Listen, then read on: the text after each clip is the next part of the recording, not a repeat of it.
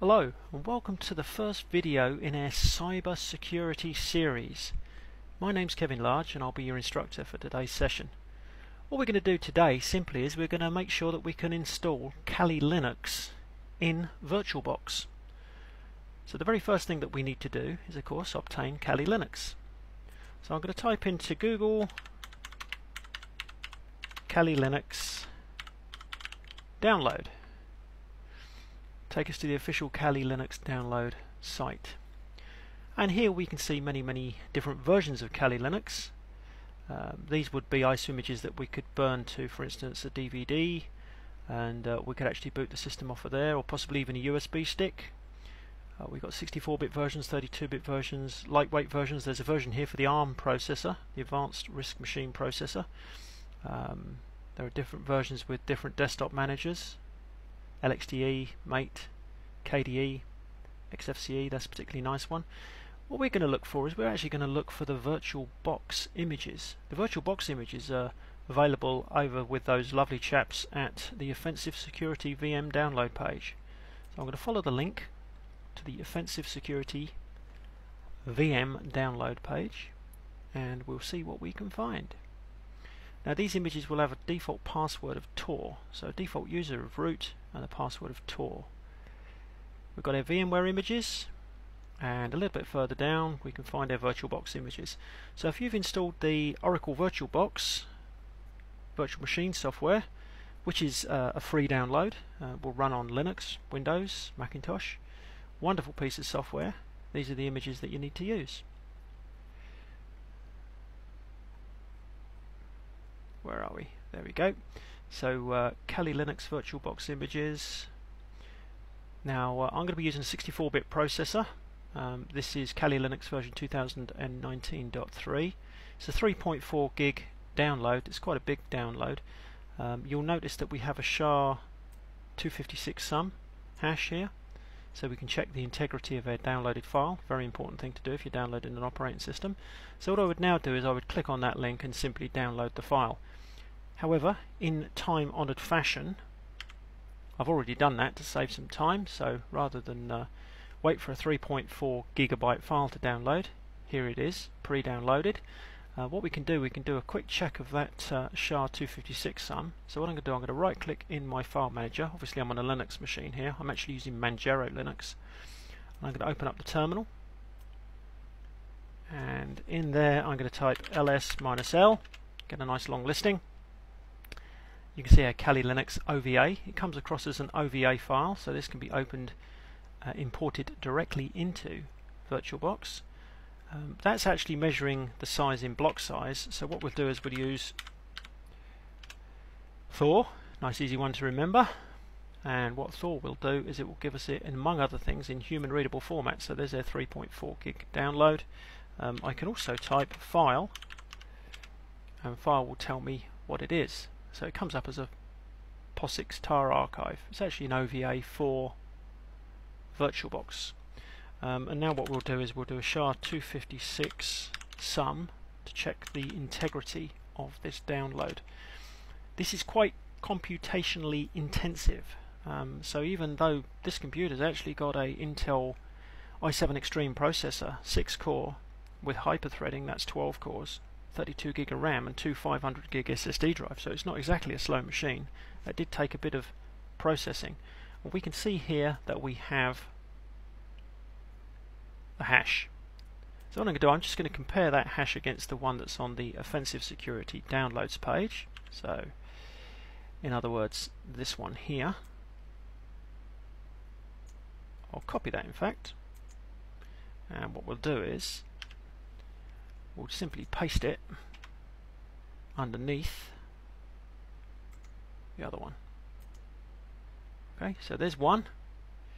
I'll hit the Control-C key and I'll take a copy of this one, which is the one we computed.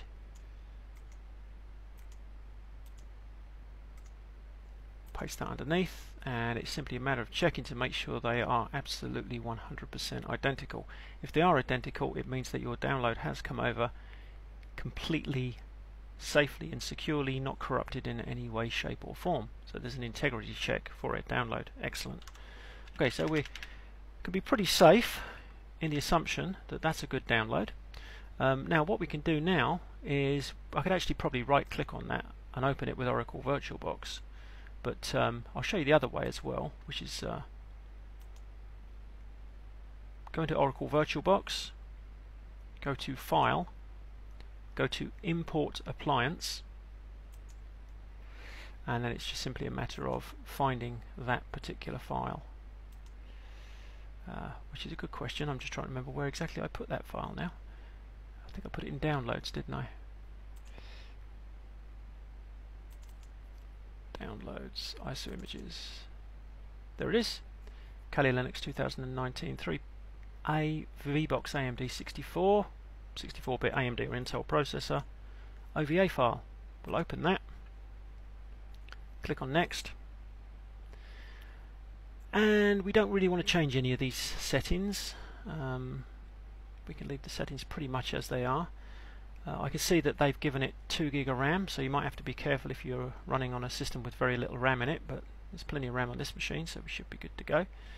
So you can change these settings if you wish to, but be careful what you're doing. I would only change the RAM.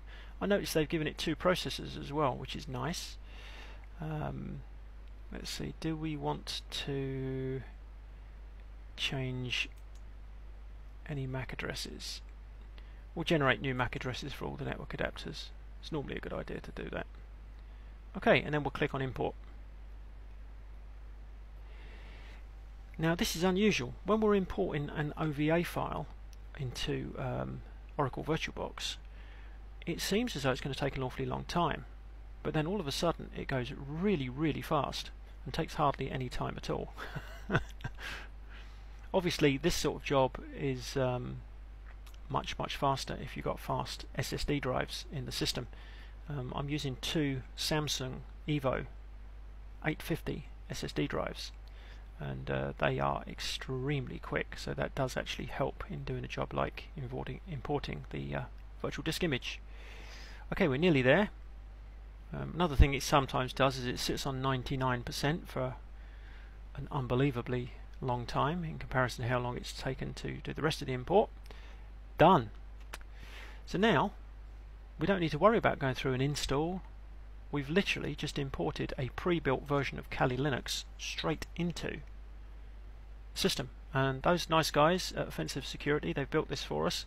And in the description we can see that we've got the username of root, the password of Tor. It's using a US keyboard layout, but that's not a problem. So we'll give it a go and see if it starts. And it doesn't.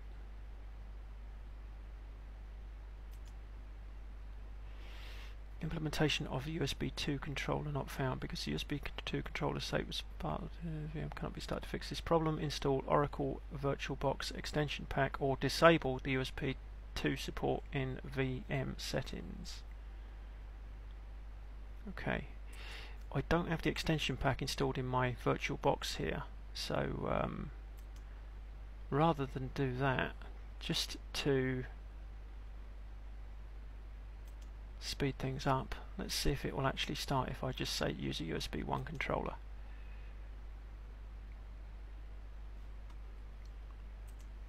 That is going, I think. Yep, that's going. It started.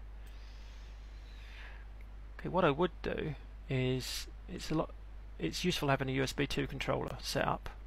USB 2 is much faster than USB 1. So what I would do is I would actually go off and install the VirtualBox extension pack, which would allow me to have the USB 2 controller. But that was a quick way of getting around a potential problem. So if you ever see that problem, just have a little look at the description, see what it's telling you to do, and you should be able to fix it fairly easy. So we're going to root, the password of Tor, and we should be good to go. You'll notice that the guest editions has been installed on this automatically for us, so as we can resize the screen. And look at that, there is your Oracle VirtualBox running. The only thing I do need to fix is I need to install a VirtualBox extension pack so as I can make use of the USB 2 controller. But for the moment I'll just run it with a USB 1 controller selected, and that should give me a fully working system. free -m, there's my memory utilization, df-h, the utilization in the file system. Let's have a look. Who am I? You are logged in as root, IPA. Let's have a look at my IP address. Now look at that. 10.02.15. They've actually set this up using NAT. Now I would recommend you don't use NAT. So what I'm going to do is I'm going to actually shut this down. We'll power it off. And I'm going to take the network controller and tell it not to use NAT. Tell it instead to bridge it to my network interface card on my host system on the laptop that's running VirtualBox. This is the wired network interface card that connects me to the internet. So I'll bridge it to that, and that way it will show up as a real system on my network. Okay, we'll start it back up again and see what it's got to say. Kali Linux by Offensive Security, it is without a shadow of doubt one of the finest security distributions going, and anybody who wants to get into network security, cyber security, they need to know how to run Kali Linux. We'll do a root, we'll do a tour, and we're up and going. And now what we should have is we should have a proper IP address on the system now, because it will have gone off to my router, which is running DHCP, Dynamic Host Configuration Protocol, which will have handed out an IP address on my network. I'll tell you what I'm going to do. I'm actually going to change your preferences and make that font size just a little bit bigger so as we can see what's going on a little bit easier. There we go. So IPL will show you the layer 2 data link layer information, basically your MAC addresses and the fact that your interface is up. So I've got an Ethernet interface and a lookback interface. If I do an IPA instead, it will give me my layer 3 information, in other words the IP address. And there you go, I do have a proper IP address now. My wireless network at home is 192.168.50, and it's given this machine .76. Excellent. That means effectively I probably can now browse to the web. Let's have a little look. Boom, boom, boom. Whoa, look at all this like information, vulnerability, web apps, wireless reversing. So much useful stuff. Okay, I don't know why it's doing that. It's made a bit of a mess of those icons, I must admit. Let's try that again. Okay. I think what I do need to do is I need to install the VirtualBox extension pack, because I think that'll also help. So Chromium web browser. Oops, Ettercap. Ettercap's fun, but I don't really want to run Ettercap right now. I'll tell you what, let's do it from up here. Usual applications.